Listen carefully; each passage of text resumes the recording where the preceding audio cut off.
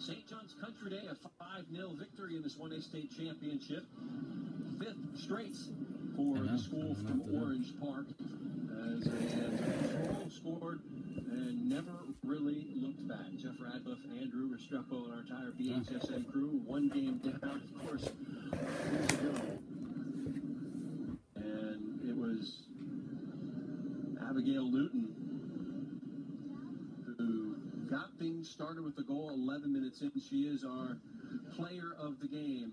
Abby, do you hear us? Yes. Hey, congratulations. What's it feel like to get 5? I know this is what you set out to do when the season begins, to kind of keep this train rolling. It feels pretty good. That's all I really have. Abby, how are you? This is Andrew. Quick question. Tell us why this championship 2016 is special to you. Again, you've been here a few times, but why is this year special? This one's pretty special because me and my 2 friends, Payne and Lisa, this was our year to step up to the plate and be some of the leaders of the team, and we were pretty nervous, but I think we did a pretty good job, and we were pretty excited.